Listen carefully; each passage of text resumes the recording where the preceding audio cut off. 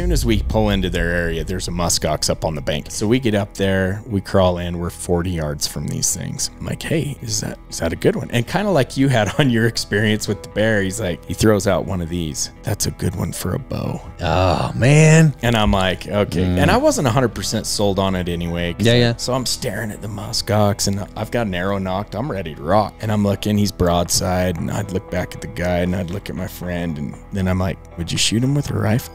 He's like, no. I'm like, I don't want him. So my buddy, I had drawn the straw to go first. There were 3 of us hunting. One of my friends, he says, okay, well, that was your turn. I'm going after that one. And there's a big one up on the hill. And he takes off after that thing, and he's got his bow in hand. And they get up there, they get busted. The musk ox takes off, and he grabs the rifle and just hammers this thing. It was like 20 seconds into it.